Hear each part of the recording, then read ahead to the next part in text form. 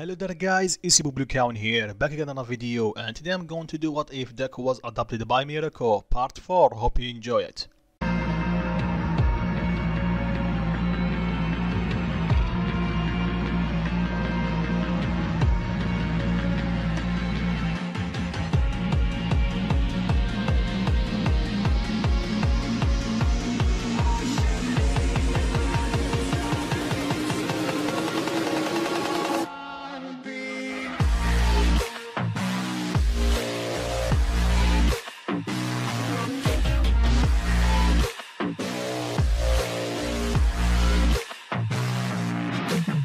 So like always, a small recap is needed. So after that we cover the aftermath of Deku losing his tail, and for a while he wasn't able to walk properly. Then Ryuko called Mirko and asked her how she's doing, and she invited her and Deku to stay in her agency for a bit, to catch up, and she wanted to know Deku better. And after they met, Ryuko quickly realized that Deku is almost like Mirko, although a bit more calmer. Until a year after meeting him, she saw one of his anger outbursts. So Mirko and Ryuko decide to test Deku to see if he can interact with other people, because he need to if he want to become a hero and go to UA. So they give him a ticket to a concert. Deku went along, but unbeknownst to him, Mirko and Ryuko also bought a ticket for themselves, and they watched him from afar. And to their shock, especially Mirko, Deku's the one who decided to talk with a girl. It's Jiro, because he saw her alone and a bit upset. And after she tell him why she's alone and a bit short, so she cannot watch the concert properly, Deku invited her to come with him. He have a free seat. She accepted, and at the end of the concert, both of them won a guitar each, signed by the band. After that they went separate ways, but after Deku saw a group of shady people heading in the direction where Jiro was, he followed them.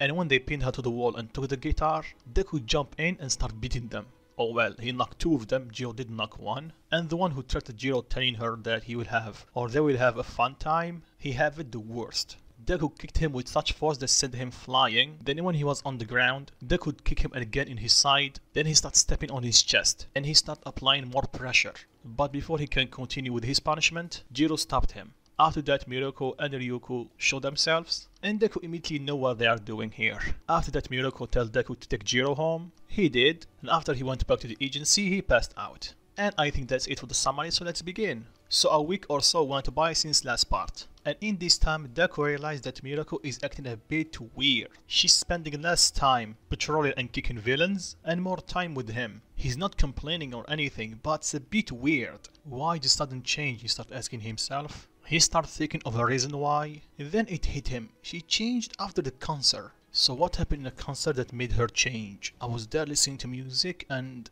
I talked to Jiro. Oh, I get it now. I will talk to her when she come back. So after an hour or so, she come back. Deku asked her how was her day. Fine, but a bit boring. There is not a lot of villains. Deku nods. Then he stood silent for seconds. Then he tell her, "Mom, can we talk?" "Sure thing, what's up?" "What's up with the change?" He know the reason, but he just want to confirm it. She tell him, "What change?" "You staying in the house or around me way more than usual, so why the sudden change?" Mirko started getting nervous, and she told him, "What, I cannot spend some time with my son? Or I am bothering you or something?" Deku tell her, "No, you're not. It's just a bit sudden, and I think I know why." Mirko's eyes widen. "You know?" Deku slowly nod. "You heard me what I told to Jiro in a concert, didn't you?" Mirko looked down and nods. "It's just I didn't know that you feel lonely each time I go away in patrol. So as your mother, I need to try harder to make you happy and be there for you. So But she stopped when Deku hugged her. Then Deku told her, "Look mom, I understand.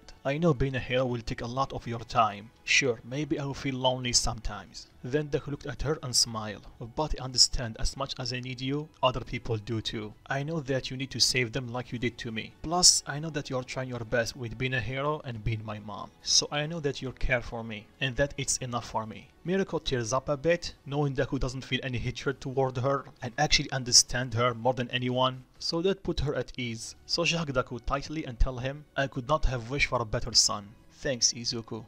Deku smiled. After that, everything went back to normal, or normal for them. But one day when they are training, Deku would ask or tell Mirko to go a bit serious. He wanted to see how strong he is compared to her. "You sure?" she asked him. He nods. She smirked and tell him, "Alright." So she charged at him. Deku immediately was in the back foot. She is surpassing him in every way imaginable. Strength, speed, technique, endurance, everything. He knew that his mom is strong, but not this much. So after he blocked one of her kicks, he gets sent flying backwards, and that left him open. She throws another kick, but before he can hit him, Deku suddenly moves out the way. Both Deku and Mirko are shocked. Deku because he just avoided Mirko's attack, and Mirko for other thing. Then he tell her, alright, round 2, but she stop him and tell him to look behind him. He did, and he saw that his tail grow back. Deku is overjoyed. He can finally have a chance to try to master it. Mirko is happy for him, but also a bit concerned. It's been 2 years since last time he transformed. So he did get stronger, so if he transforms again, he will do way more damage than last time. Then she tell him, Izuku, you know what that mean, right?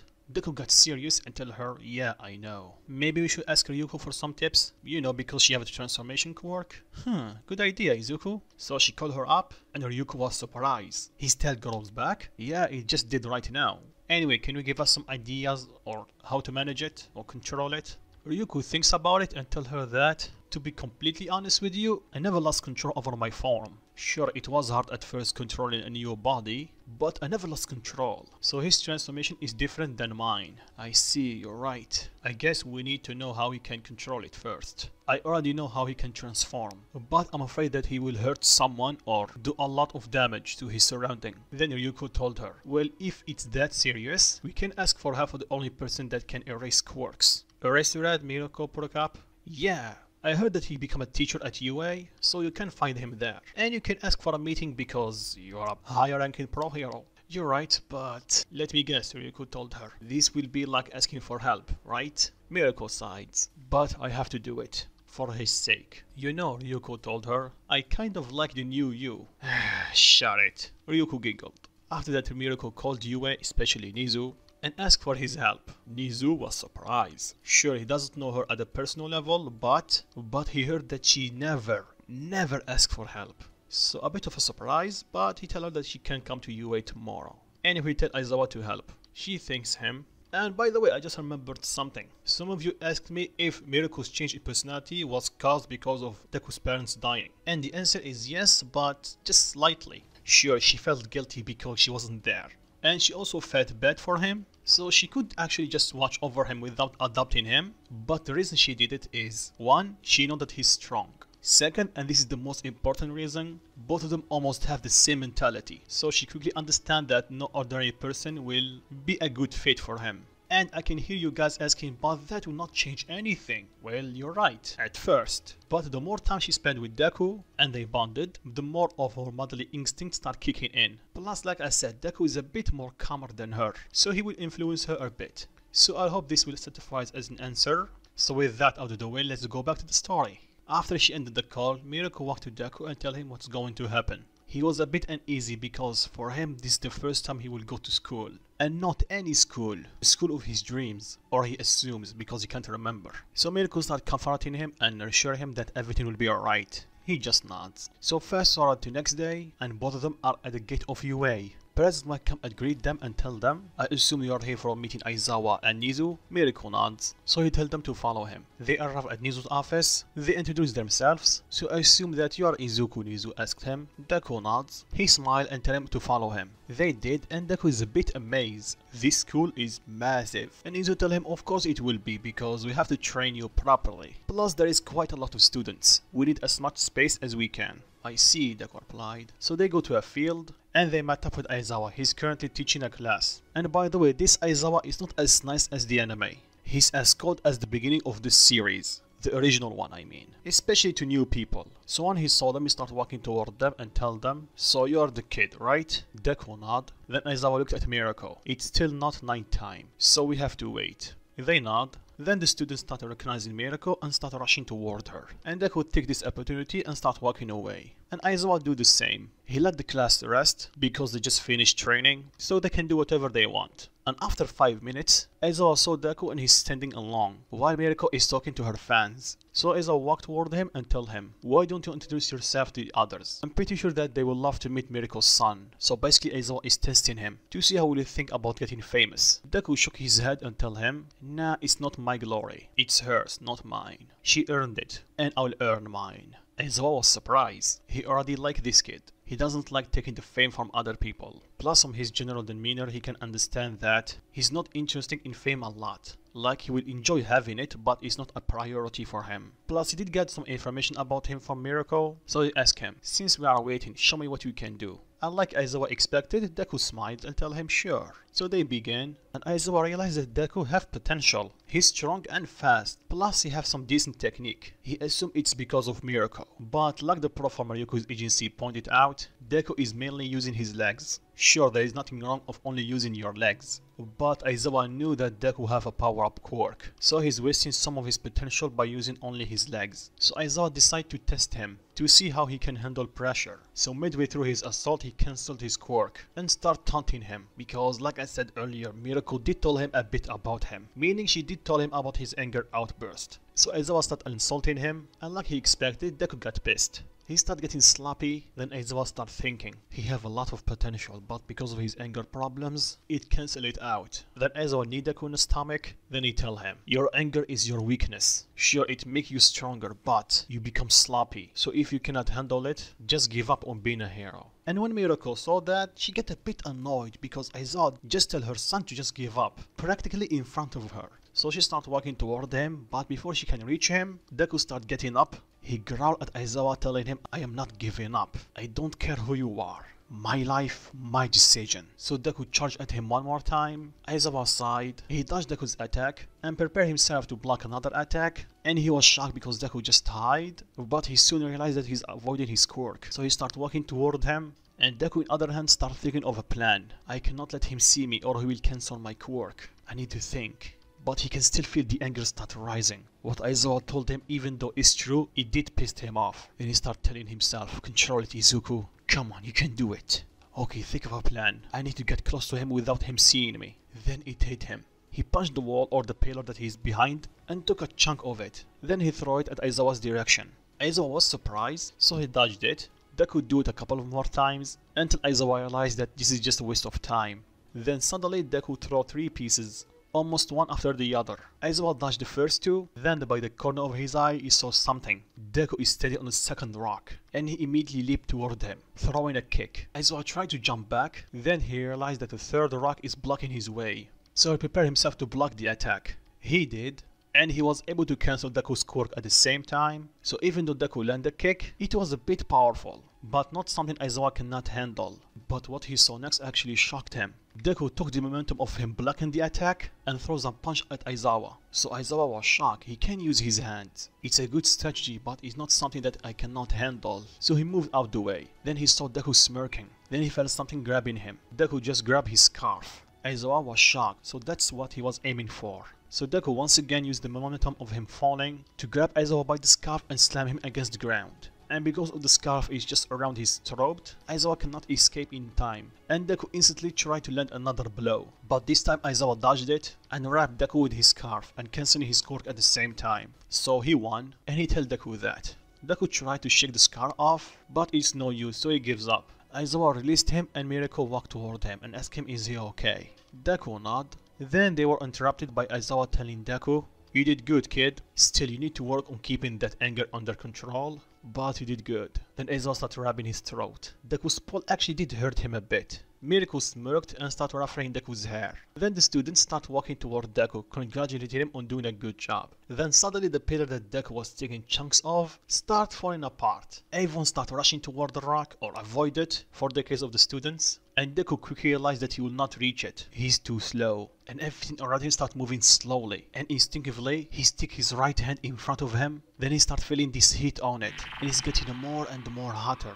Then he yelled and fired a greenish beam toward the pillar, completely erasing it. And the beam went through the roof and up in the air until nobody can see it anymore. Then everyone was shocked, especially Deku. He started looking at his hands. Did I just do that? He asked them before he collapsed. He's exhausted. That single blast took everything from him. So he was taken to recovery guard to rest. Meanwhile, Mirko is actually impressed that he was able to use it. So they ask her what she mean. She told them that we know that Deku have another quirk. He can use his vitality to shoot lasers, but we don't know how he can use it. Well, until now, everyone is impressed, especially Aizawa. Not because of his quirk, but the reason he used it. He used it when he needed to protect others. Then Aizawa started thinking, I want him in my class. This kid have a lot of potential. After that we skip an hour and Deku woke up. He looked around and saw Recovery Girl. He asked her where he is. She tell him, and if you can walk, follow me, let's go meet your mother. And Aizawa. Deku nods. And after they met up with them, Mirko went to Deku's level and tell him is he okay.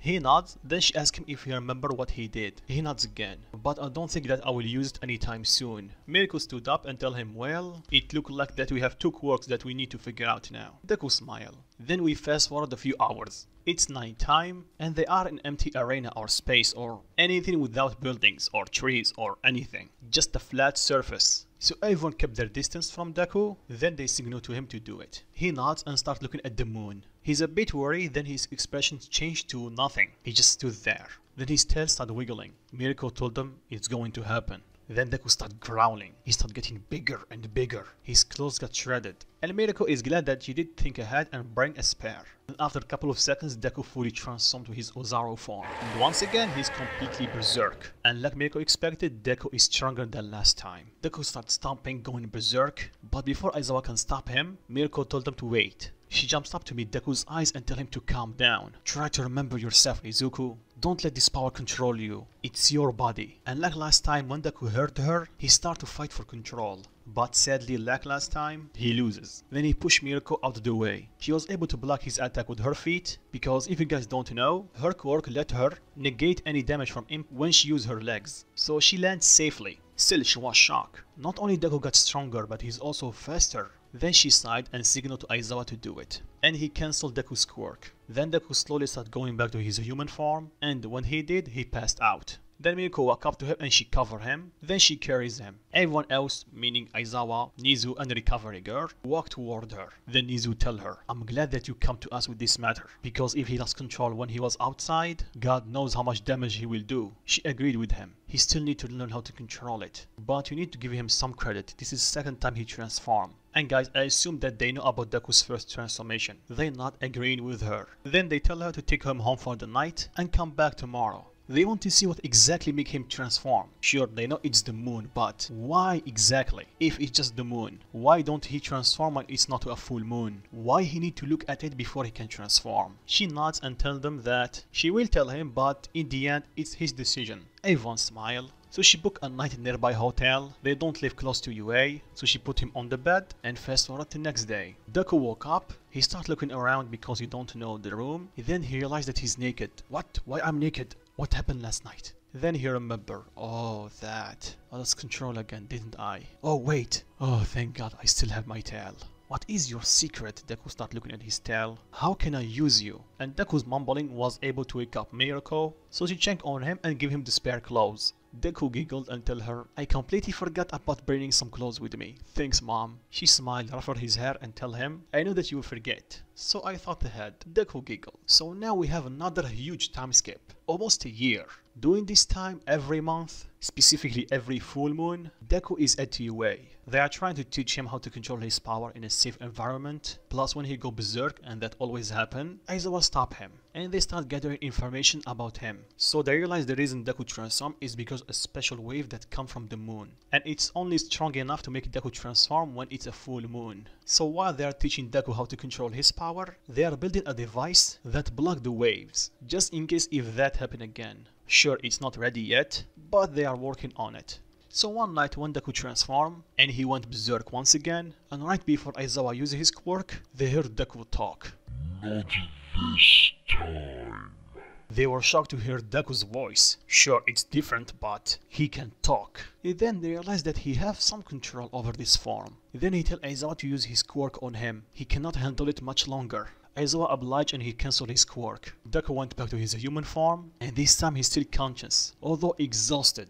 They congratulated him on doing a great work. Then Mirko asked him how it feel. Deku tell her it's a bit weird. It's like watching a movie. I am in there, but something else is taking control. Aizawa tell him, something? Deku nod and tell him, it's almost like I become a brute again, like my instinct took over, and my consciousness took a back seat. I was able to get some control, but it was too much. I see, he reply. Anyway, you did good for today. Rest up. Deku nod. Then Nizu walk up to Aizawa and tell him, it's me or you having a soft spot for this kid? Aizawa tell him it's not a soft spot, but I can see a lot of potential in this kid. Plus he's a hard worker. Unlike the classes you give me. Yes, this is happening at the same year Aizawa expelled the whole class. Sure, they have powerful quirks, but they don't take the hero job seriously. But this kid knows the risk. He have those eyes. What eyes? Nizu asked him. Aizawa looked at him dead in the eyes and tell him, the eyes of someone that have already meeting death. I see, Nizu reply. So I assume that you want him in your class? Aizawa nod. But one day Nizu tell Deku to come to UA.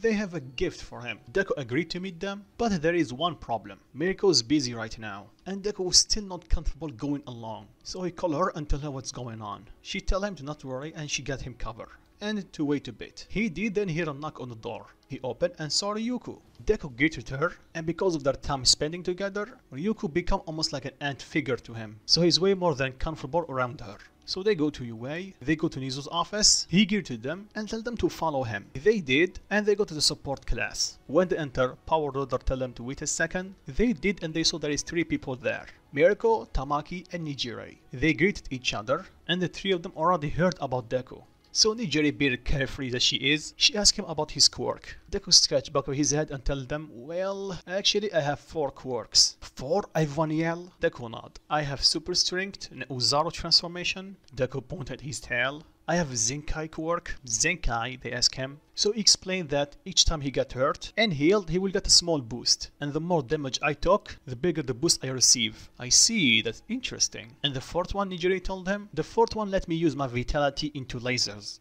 Nijiri perk up and tell him, oh, just like mine. Then he start floating. Deku's eyes widen and he start getting a bit excited. Wait, you can fly with your power? That's awesome. Nijiri smiled and tell him, wait, you cannot do it yourself? Then Deku reply, you see, I don't have a lot of control over it. Well, I can give you some tips on how to use it if you want. Really? She nods. And while they are waiting, Nijiri start teaching Deku how to use his power. So I forgot to mention that during this year, Deku did also learn how to use his, well, ki blasts. The problem is he just learned how to shoot them. Nothing more, nothing less. So seeing that he can fly with it is actually new to him. Anyway, let's go back to the story.